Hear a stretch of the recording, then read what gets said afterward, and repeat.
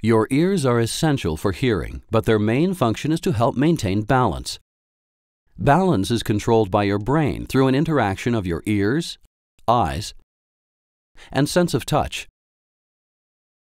The vestibular system in your inner ear provides sensory information necessary to maintain balance. The vestibular system consists of 2 otolithic organs and 3 semicircular canals. These canals are filled with fluid and lined with hair cells that contain nerve sensors. As you move, the fluid and hair cells inside the canals move, which stimulates the nerve sensors to send a message to your brain. Because the inner ear contains nerve endings for hearing and balance, some medical conditions affect both of these functions. Vertigo and positional vertigo are 2 balance disorders, which cause an overwhelming sensation of spinning. However, the 2 most common conditions that cause vertigo do not affect hearing.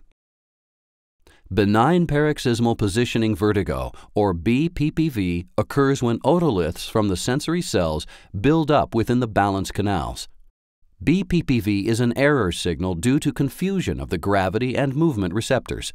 It causes a burst of vertigo lasting less than a minute when you look up or lay flat.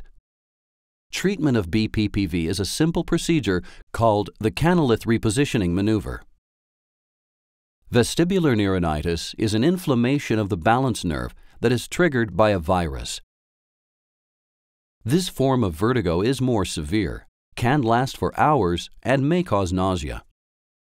When the episode is over, you may feel ill, and you may be troubled by quick head movements or moving scenery.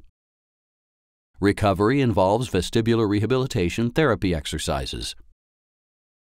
Your Audigy-certified professional can diagnose and treat BPPV and vestibular neuronitis.